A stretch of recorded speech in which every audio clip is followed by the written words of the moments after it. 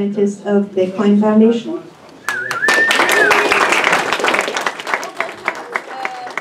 Mike, so raise your hand. Cool, yeah. So ask me questions. How do we scale Bitcoin? Are you Satoshi Nakamoto? Not yet. Hi, my name's Andy. Just had a question. How was the scalability roadmap going? Well, I wrote 2 blog posts about scalability, and I think it's looking really good. I'm actually doing some experiments well, I would be writing code right now if I was in Massachusetts. To actually figure out how the current core code scales, and actually have some preliminary results, and it's looking pretty good. So I think we can increase the block size and get up to like PayPal scale, transaction volume with like no effort. And then scaling beyond that, again, read those 2 blog posts where there's kind of a short-term bunch of stuff that's kind of work in progress that we need to do. And then longer-term architectural stuff that I think we can also do as we need to do it, right? And we want transaction volumes but at an all-time high, which is fantastic. But we're still like orders of magnitude away from, I think, where we'd all like to see Bitcoin transactions go.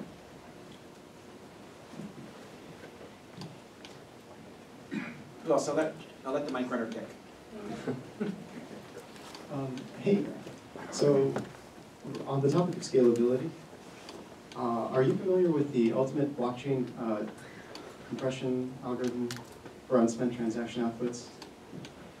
It was fairly a big topic on the Bitcoin talk forums. Ultimate blockchain compression. Is this So it was started by E to the I pi, is the name of the user. Yeah. And what it allows for is I believe it allows for full security thin clients. So it's like SPDF. commitments. Oh, UTXO commitments. Yeah. I keep asking, like, is there consensus on how to get UTXO commitments? No. And I keep being told no. So figure it out. There needs to be a solution for that. And it's. I'm not king of Bitcoin, so if somebody has a cool idea, it's your job to convince like the whole world that it's a cool idea and it should happen. And then like one of my roles is to kind of bless consensus, right? And even I don't even like that role, right? I would much rather consensus just emerge and everybody says, Gavin, you're being an idiot if you don't support this. So that's what I think about ultimate blockchain compression. Okay, thank you. It's not a technical question, but do you take Cody Wilson seriously when he says he's going to try to get on the board and destroy the foundation? Sure. I mean, the structure of the foundation board is such that he can't do that alone. So, he would be the one, I think, person on the foundation board that tries to vote everything down, if he can get elected, which foundation elections will be coming up very soon. I don't think I'm allowed to say exactly when yet. We had a Bitcoin Foundation board meeting this morning where we talked about the schedule for elections, so that'll happen soon. And that'll be announced very soon, exactly what the schedule is. And we'll see. I doubt he will be elected, but if he does, then he'll be one voice on the foundation board. Thank you.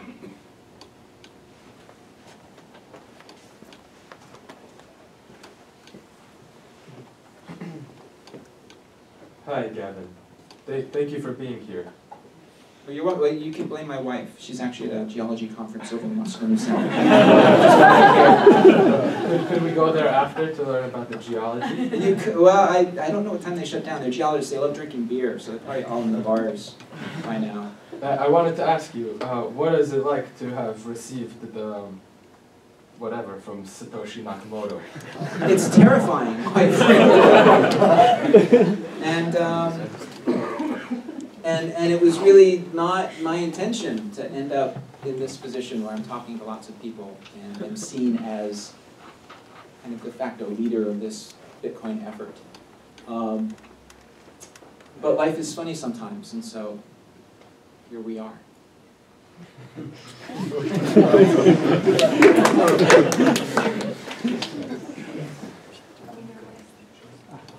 Thanks so much. Hi, Gavin. Thanks for all your hard work and kind of level-headedness. What do you think about people using the blockchain for data other than payments?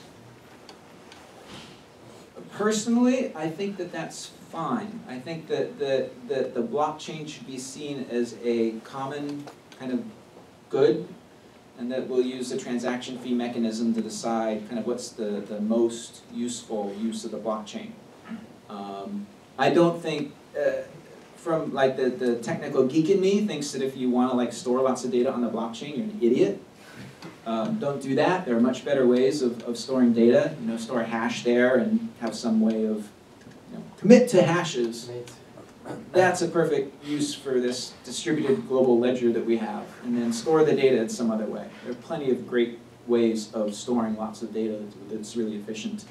And really what the blockchain gives you is this global public ledger. It's a nice ordered list of this happened before this. And that's the way I think of it. But again, you know, who am I to say what you should use the blockchain for? So, you know, from my personal opinion, you know, we should just try to design things so that the uses that make sense is what ends up on the blockchain. Thank you.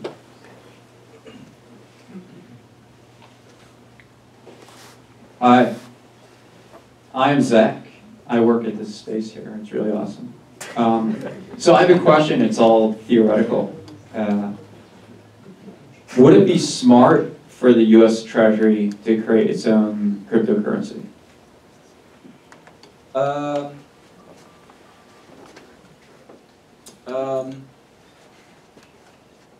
I was the U.S. Treasury, would I want to create my own cryptocurrency? Or like they're the issuer, they're a central issuer. Yeah, I think it would be smart. I don't think you would necessarily have a blockchain. You don't really need it if, like, you're the U.S. Treasury. You can just decide, you know, what the order of transactions is. And essentially they have it, right? I mean, they have systems for keeping track of electronic payments. It's just this messy system that takes days for transactions to clear. So, you know, if I was Chief Technology Officer at the U.S. Treasury, I don't know, I'd think hard about, you know, can we transition from this weird legacy system we had that used to be all paper and people into something a little more modern. And there is somebody at the Treasury thinking about that, and I just don't know who they are. Does that answer your question, or did I just sidestep it? Whatever. What are your thoughts on sidechains? I think sidechains are really interesting. I like the idea of using the Bitcoin, the token of value, to kind of as a fuel to fuel other use cases. I think that makes a lot of sense. There's no reason to invent a new token of value if you don't have to. And the only reason Bitcoin doesn't use dollars as kind of the thing that fuels the Bitcoin network is because you can't get them in there, right? There's no electronic dollar that you could kind of tie to a Bitcoin transaction to pay Bitcoin transaction fees. So the token of value had to come first to make the whole network work, so that we have a way of rewarding miners for doing the work of validating transactions, so that you have a way of paying transaction fees. But I think sidechains are a really interesting idea to give room to experiment with a whole bunch of other different uses. Again, using kind of Bitcoins as I think of Bitcoins as kind of, the analogy I used with a reporter was, I think of like Bitcoin's like diesel fuel, right? If you think about diesel fuel, I actually use it to heat my house, right? You can use it for a truck. You can use it in a car if you have a car that takes diesel. Right? Those are three very different use cases of the same fuel, and I kind of see Bitcoin and sidechains as the same thing, right? Sidechains will enable people to come up with, like, you know, the diesel truck blockchain and the home heating oil blockchain that have completely different use cases but are still using Bitcoin.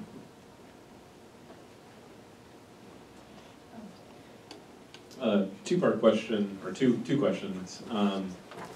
In your quest to be dethroned as the king of Bitcoin, what are like 3 areas or technical topics that you feel that people, innovators should be focusing on or learning about. And the second one is like late game Bitcoin, when Coinbase rewards are diminished as they're set to be. How do you see that kind of changing the landscape when fees are the primary incentive for people to learn? I hate two-part questions because I always forget the second part. I tend to answer the first part. I'll remind you. Or vice versa. So I tend to think about what are going to be problems a year or 2 years from now, which is why I've been thinking a lot about scalability, because I really hope that we have a big problem with scalability a year or 2 years from now. I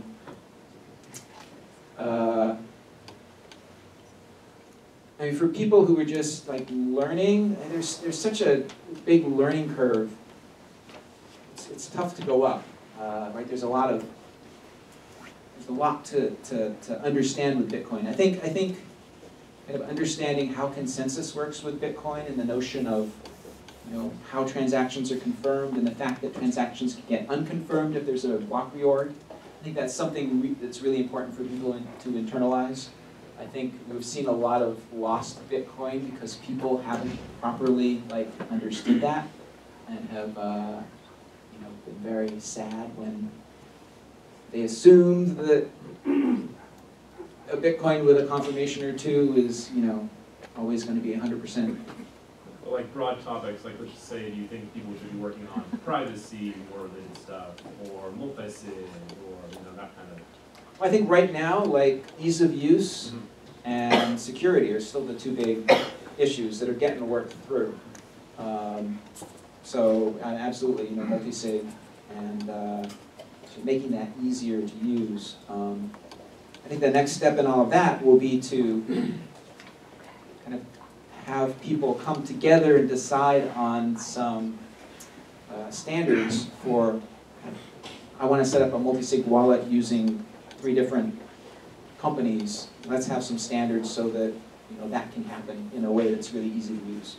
So I think that's going to be the next step.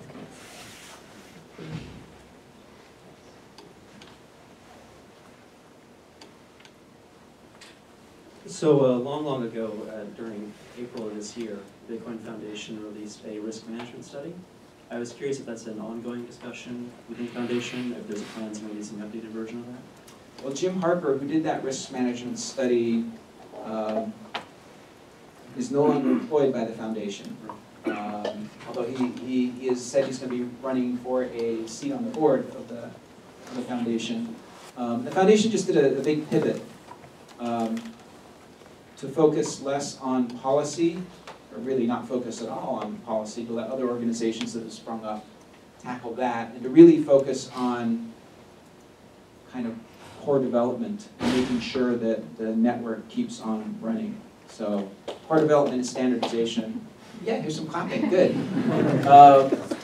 is really the focus. And I think that risk management study, maybe eventually it'll get updated, but probably not anytime soon. Partly because Jim's no longer working at the foundation, and also because kind of the risks of core development aren't, like I think the #1 risk in that risk management study was banking relationships being a problem for Bitcoin companies. Yep. Which, yeah, that turned out that's absolutely true. But that's not something that the foundation's going to tackle, frankly, anytime soon. There was that, and Satoshi came back and saying he didn't like the project anymore. I didn't remember that one. Yeah, another big one on there. Not very likely. Well, we still have time. That could still happen.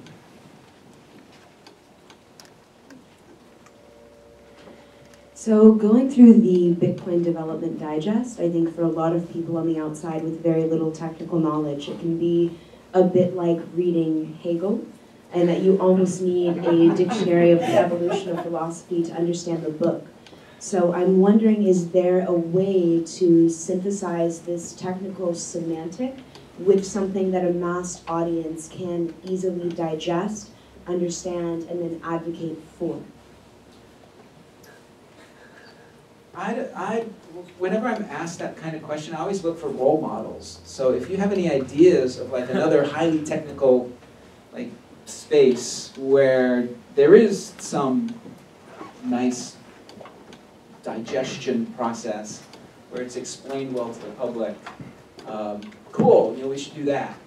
But off the top of my head, I can't really think of anything. I mean, I like to say, if Bitcoin is successful, it will eventually be as boring as, cellular telephone technology. So I don't know if you know how your cell phone works. I have a vague notion of how my cell phone works, like how radio waves travel through walls to cell towers, and then something happens at the cell tower, and it goes to another cell tower and goes to another person, right? But I don't know the nuts and bolts. And really on the Bitcoin development mailing list, we're talking about, microwave transmitters talking between points and all this stuff that I think most people really don't care about and don't have to care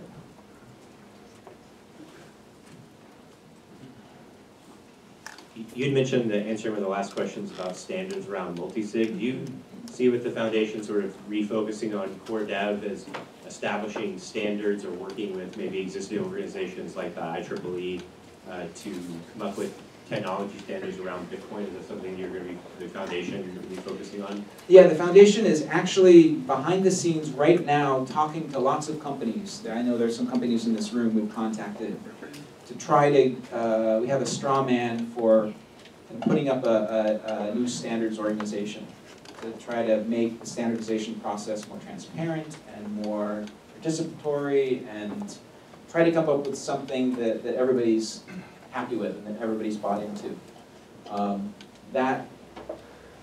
Whenever you do something like that, you can't just, you don't want to create a 100-page document and then say, this is the way it's going to be, everybody, woohoo!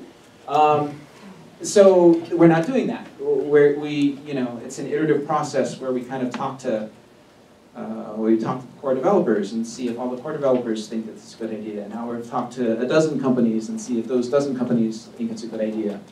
And then we'll talk to 100 companies and see if they think it's a good idea. And then go completely public and open it up and say there's broad consensus that this is the direction to go. And so if you're interested in that, I'm going to regret this. Send me email and I can kind of put you on the list of all the people who are going to be reviewing this and having input into how do we do this in a way that works for everybody.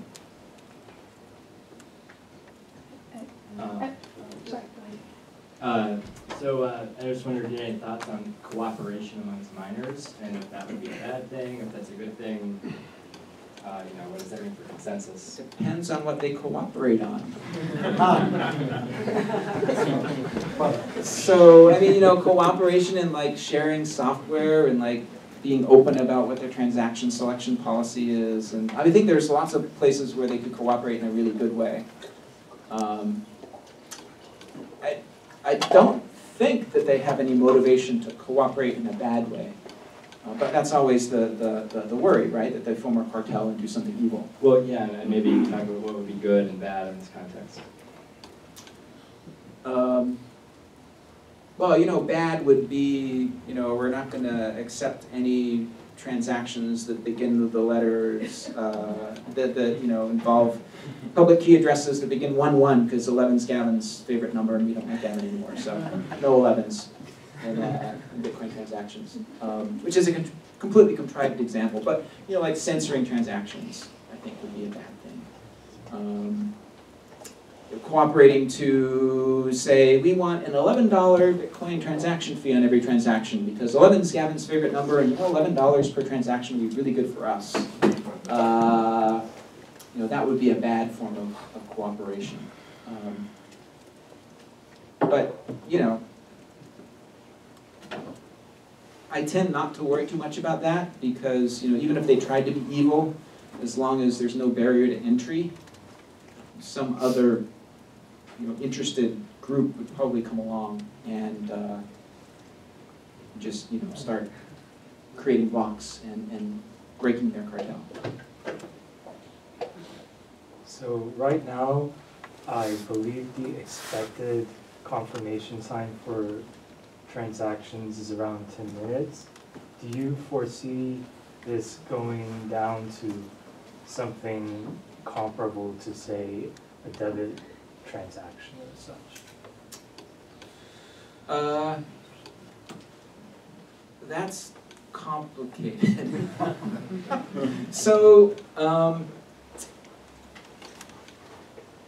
the security of zero confirmation transactions, before a transaction actually gets into a block, I think could be made pretty high.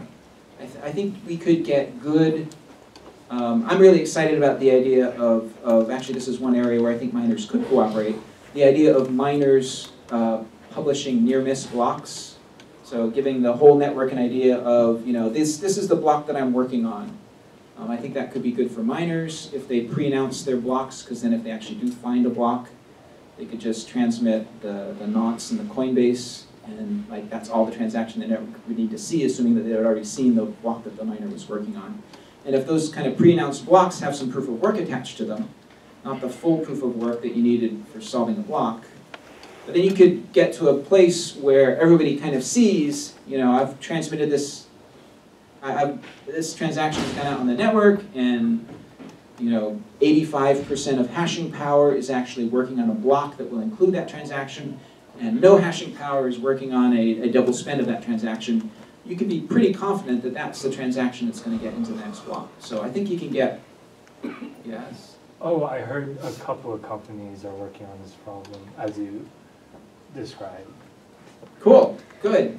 I'm glad that companies are working on it. So I think that will be the way to go to get, very quick, pretty darn high confidence,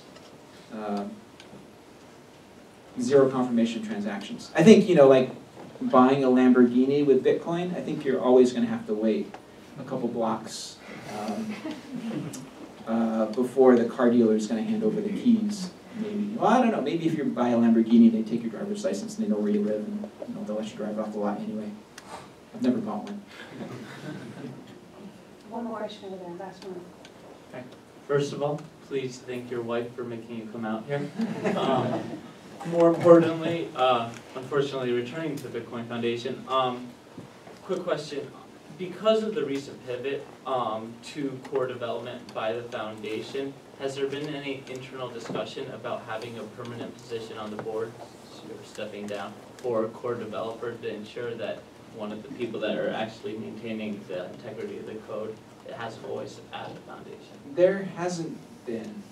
Now when I say core developer, I mean like one of the 5 people who have push access to the GitHub repo. I don't think you'd want to limit the pool of people who can serve on the foundation board to one of those 5 people. Right. There have in the past been discussions about having an appointed position on the foundation board, where the other foundation board members just find somebody really cool who they think would be great to serve on the foundation board, like Al Gore or somebody, and then be able to appoint them as and so maybe that would make sense that the foundation might decide to hire a developer type to sit on the board, but right now the focus is on the next election, and there haven't been recent discussions about that. Al Gore does like the blockchain, though. Al would be great. And that was the last question I heard? Yeah, so thanks so much, Gavin. We really appreciate you coming.